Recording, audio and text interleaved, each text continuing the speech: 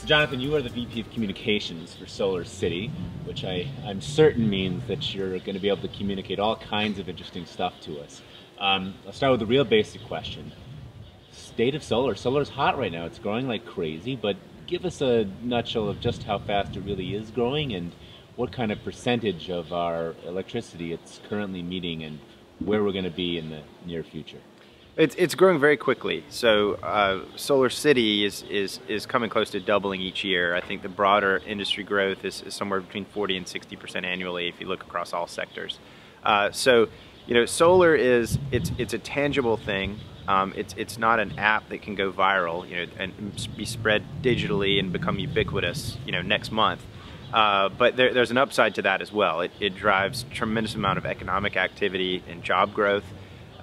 Distributed solar creates more jobs per megawatt hour than any other source of energy.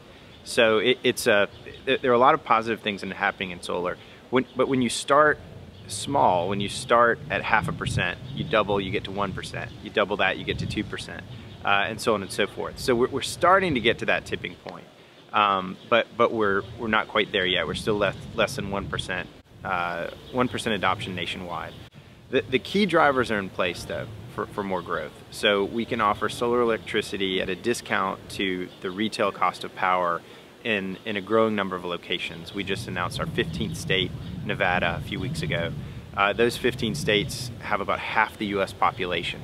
So, you know, the fundamental driver is if you can give the customer the chance to use cleaner power and pay less for it, that's something that a lot of them are interested in. And so that driver is gonna drive more and more growth. Okay, good. Now, back to the numbers. 40% a year, that's huge. I mean, if that continues, if that's actually sustainable, we're over 1% in no time. Is that realistic, or are we going to sort of slow a little bit given what we're able to install and produce and all that sort of stuff?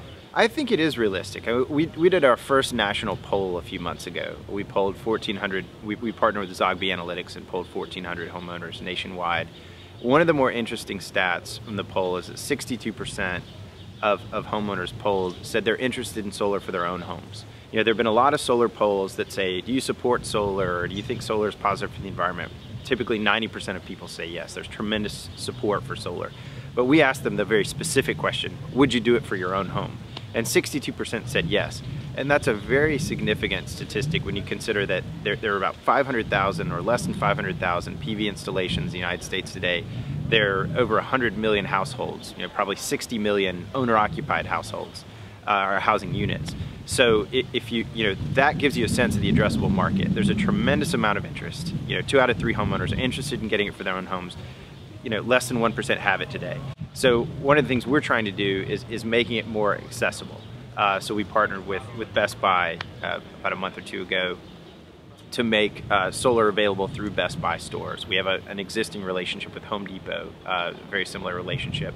We're making solar available, you know, we're selling it online, you know, looking at the home on Google Earth and talking to the customer over the phone, making it available through partners like Honda and BMW. So we're working on ways to make it more and more accessible in more locations, but the key is really undercutting the cost of power. So when you can offer someone the chance to pay less for solar electricity than they pay for utility power, they get very interested in that. And as the retail cost of power goes up, the grid is aging. You've got finite fuel sources that, you know, the cost can be volatile. So the retail cost of power tends to go up. The costs of solar are coming down through operational improvements, you know, technology cost reductions, economies of scale, reductions in the cost of capital. So those two costs are moving in the right direction to increase future growth. Right. Now, how do you structure that deal, so to speak, so that I can get it on my roof and keep something affordable? So we give the customer options. You can purchase the system if you want to do that. We also allow customers to install the panels for free and pay for the electricity at a rate per kilowatt hour. That's really the way that people are used to buying electricity. So, you know, we find that consumers don't necessarily want to change their behavior.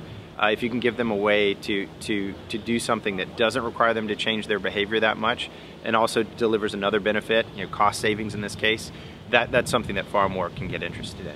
So solar traditionally, you know, the upfront cost really made it a product for a certain type of homeowner. You know, there was, if you had enough equity in your home, if you could write a large check, it would deliver you a great return on that investment over time. But not all homeowners were comfortable with that. So if we wanted to give them a way to adopt solar that allowed them to save money from day one, and that's something it's opened up solar to a far wider set of homeowners. The CPUC, the California Public Utilities Commission, did a study in 2012 taking a look at the growth of solar in zip codes of varying incomes. And they found that by far the greatest growth, or the largest growth in California, was occurring in the medium and lower income zip codes. And they attributed it to, you know, this phenomenon that you can now adopt solar with no upfront cost and pay only for the electricity, only for the power the systems produce. That's something, you know, whether it's $50, $100, $150 a month, replacing that utility cost, and in many cases lower than that utility cost, that's something that a lot of homeowners can do.